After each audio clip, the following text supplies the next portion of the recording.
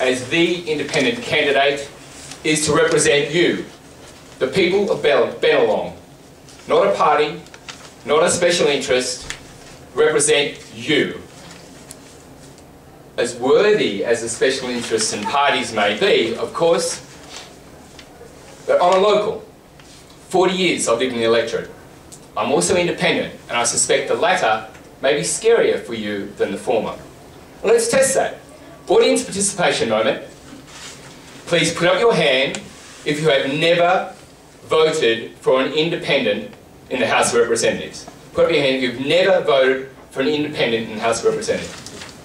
Okay, congratulations, you're normal. Okay, well, with audience participation, please put up your hand if you are happy with the quality of government in Canberra during the last 5 years. Sorry. Put up your hand if you are happy with the quality of government in Canberra in the last 5 years. Okay, so ladies and gentlemen, there you have my challenge.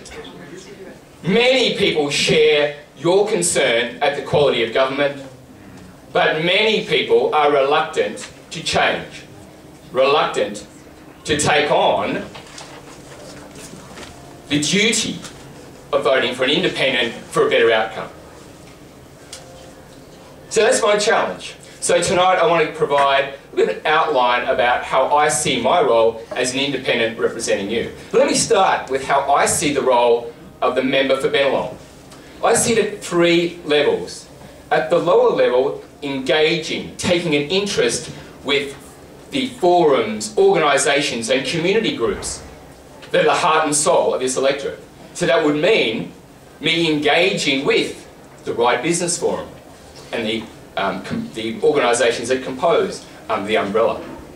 At the next level up, clearly representing Bennelong, I need to be looking at the interests of the 100,000 voters and indeed the 150,000 residents. And at the higher level, in Canberra, I need to be taking action, making decisions, pushing and provoking for the good of the country. So when it comes to question time, very happy to take questions at Ryde Business Forum, or about the area, or about the good of Australia. That provides some context. I haven't done this at any other forum, but I thought for this group I'd give you a little bit of a summary of my business background. Again, so you'll understand the context of my answers to the questions, and also understand my credibility at representing the Ryde Business Forum. So in short, actuary by profession, switched to general management, ran significant businesses, CFO ING Australia. I currently am on 3 boards. I play business advisor. Small business people come to me as a sounding board. I facilitate, I run workshops, the last one, running a workshop on ethics for the Institute of Internal Auditors. That gives you a flavour. So let's think about the 2nd of July.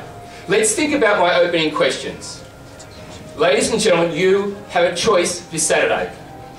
If you're not happy with the quality of government, you can stick with the same traditional parties, the same vote, with, I suspect, the same suboptimal outcome.